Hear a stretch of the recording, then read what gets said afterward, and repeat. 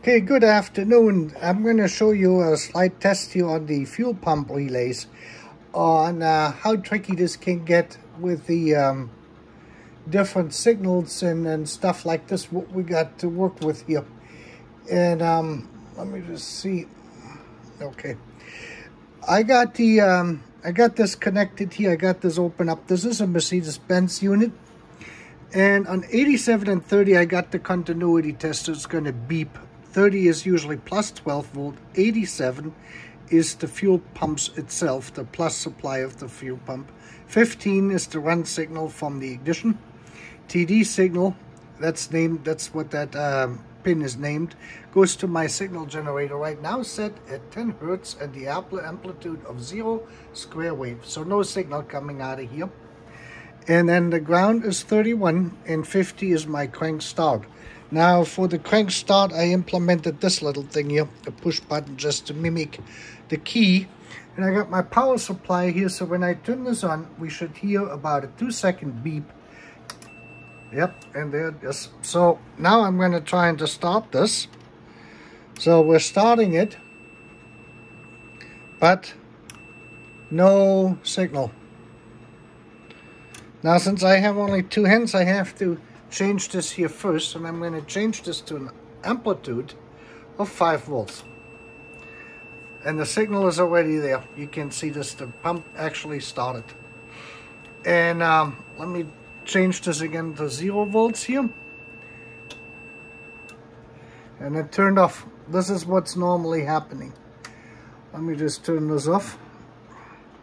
We're going to change the sequence now. We have to let that bleed off here for a couple seconds for this whole system to come off. And now what I'm going to do is I'm going to change the this back to 4 volts. I'm going to turn the power on. And you can hear as soon as we have a signal and we have 12 volt on the run signal, this thing is up and running.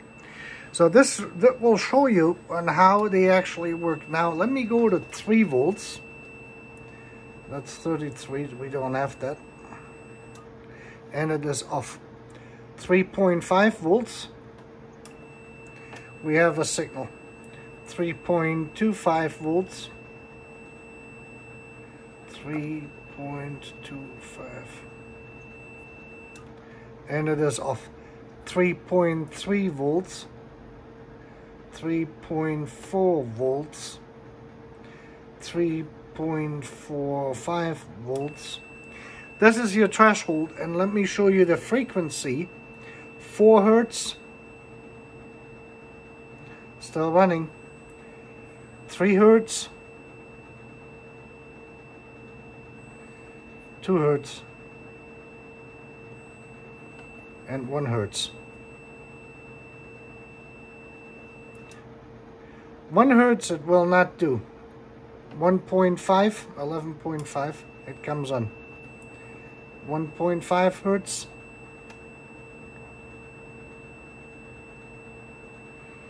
It still runs. 1.1.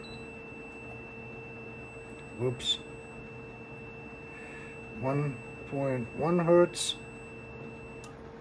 It's off. So this is basically the minimum signal which has to come out of the EZL is 1.5 hertz or higher than that, 1.2 hertz. You can see this is not an exact science here. 44. So there's like a threshold of this 4 hertz. Let me go to 0 hertz, turn it off. 2 hertz. May not turn it on. So you can see these are this is what I meant with your signal. 3 hertz will not turn it on. 4 hertz, which is basically 1 revolution. Let me get back here.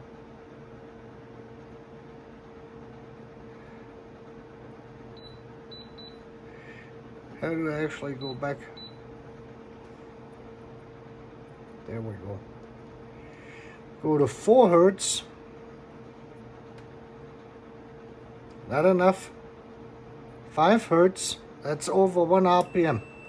So you have to have more than 1 RPM for this system at 3.45 volts signal, and that is peak basically.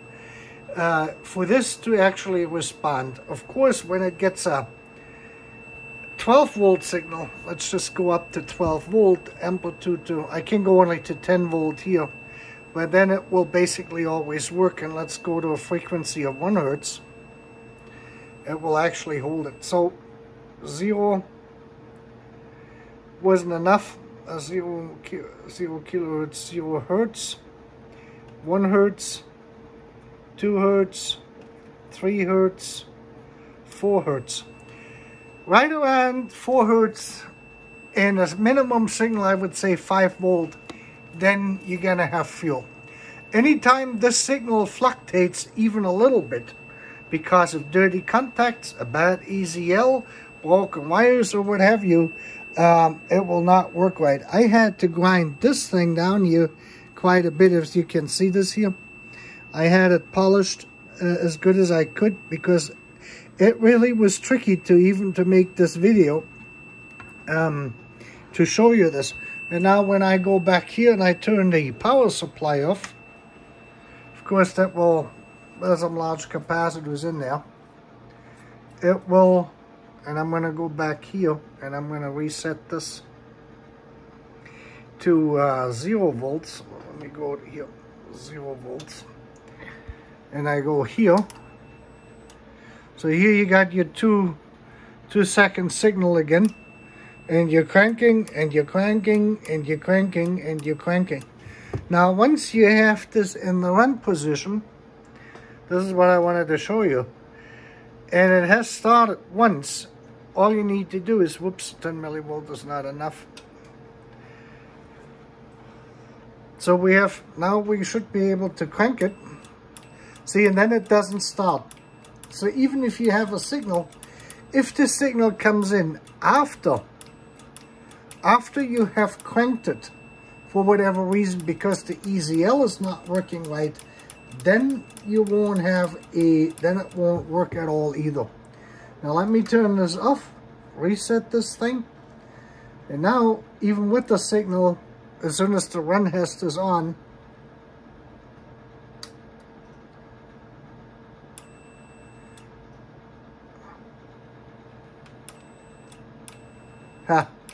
see, this is how tricky these units are. So this unit is not working right.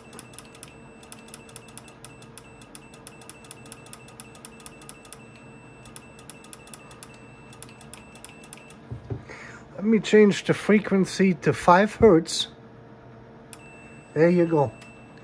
This is what this looks like. And so now we got 5 hertz and it is running. We're turning it off. So you have to have more than 1 RPM on the engine for this to work. So, and now you can see it. Immediately it came on 5 volts and probably, let me go with the testers out with the volts, 5 volts. It is enough to hold the signal. We let it bleed off. So the first time is the 2 seconds. And there it comes, it turns itself on. And this is only with the power applied to the run command on pin 15. So that's basically what you need. If you're having problem, then your signal is probably not good, and that could be corrosion, it could be the EZL unit, it could be a bad contact in these sockets, but basically that's what you're looking at. And as higher the signal, is better off we are. Usually what I said is when I tested it on X11 pin 1, the TD signal, it was 45 hertz at, oops, that was too high, but that's okay. That's too much, so we have actually shut the engine off, and here we go, 45 hertz. Let me see, 300 hertz. It will do it. 400 hertz. 450 hertz. Oops. Then it cuts out again. So this is the high speed. This is when it drops out for your high idle, when you go too high so you can't over crank the engine.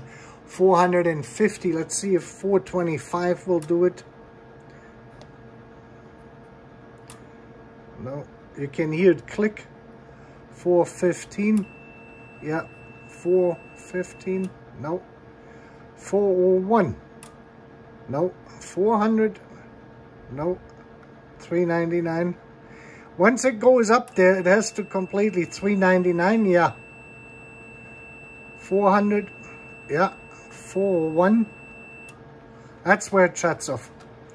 At 401 hertz frequency, now you can calculate this. There's 4 pulses. Well, that would be, I don't know. You would have to calculate it, whatever that's going to come out to. But that's basically what we're looking at. 45 hertz is 50 hertz is 750.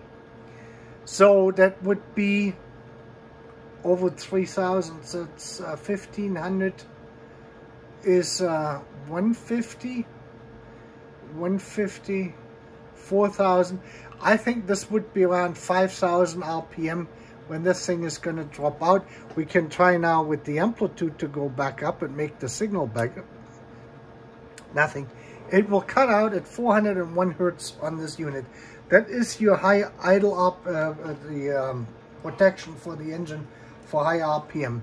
So now you have actually seen this, of what this looks like and how we test it. This unit works, and if it doesn't work, that means the contacts are bad, most likely. Like I said, is on this thing here, just to set this up here on the table, I had to go out to the wire brush and get the whole thing polished down so I could even show you this, because it was dripping in and out, just making the contacts with these clips I got on here. So that's it for today. Have a great day. Thanks.